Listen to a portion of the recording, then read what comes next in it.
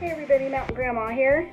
Thanks for coming by my channel. Today I'm going to share with you the part 3 video of the Aloe series, where I showed you how I grew this guy, best way to grow an aloe, things to watch for, how I harvested the leaves. As you can see, he's got some new growth coming in since I did the other video, and he's looking great. So I'm going to share with you how you can use the aloe that you harvest to make a fruit smoothie, and also share with you how you can use the aloe to add as an additive to soap products. So let's go ahead and get started. I've put one of those little baggies of aloe into this little blender and blended it up. I will just be using a portion of this in the soap that I'm making, and then I'll use the rest of it for a smoothie. Here in this blender, I have about 2 tablespoons of aloe, and I've also got some chunks of mango that I had saved in the freezer, and some pineapple and some ice. So that's what we'll be making our smoothie with. As a reminder, why do you want to put this in your smoothie? Because it's good for you. Here's the benefits I shared from video 2.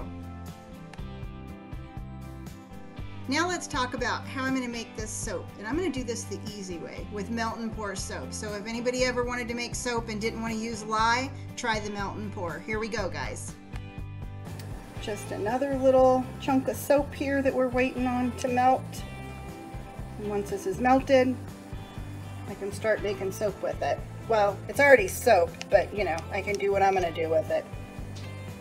Okay, so as you can see, our soap has melted well, and now I'm going to let it cool just a little bit, and then I'll be adding some ingredients, and I'll share that with you.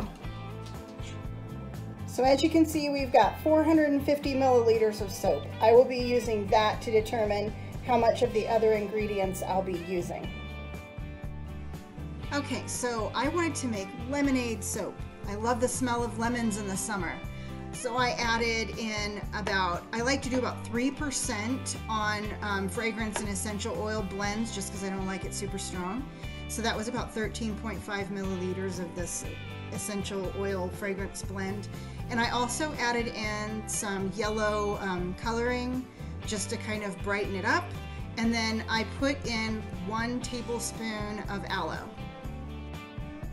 As you can see, I used a taller mold so that the soap resembled a drink, and added in some cube-shaped white soap to look like ice, and voila! Here's my lemonade soap. And don't forget, you can use this aloe straight on your skin. Why? Because it's good for you. As a reminder from video 2, here's the benefits to topical use of aloe. I hope you enjoyed this video. And remember, everyone, and everything we do, even though it's tough, try to keep your joy, folks. I'll see you in the next one. Thanks for watching.